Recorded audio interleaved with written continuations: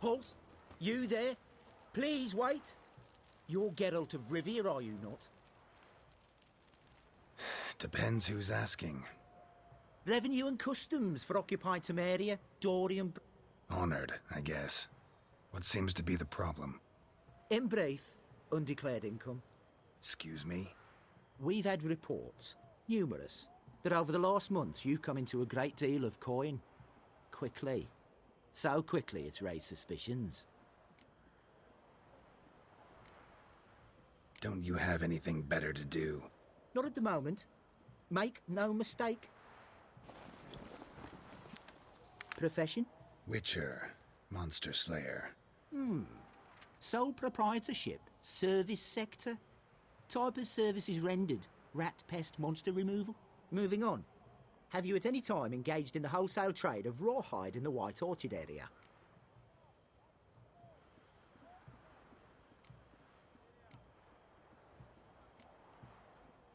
Might have.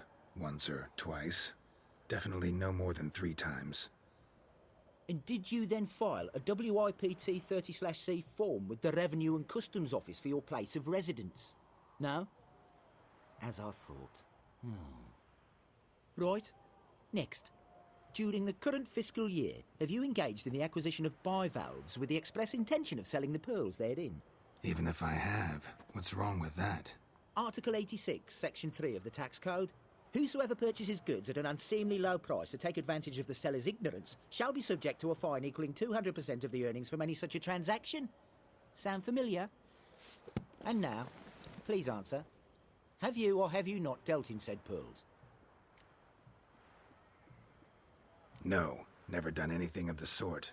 Witcher's honor. Now, for the final question. Have you ever unlawfully acquired another man's movable goods? Chattels? Meaning?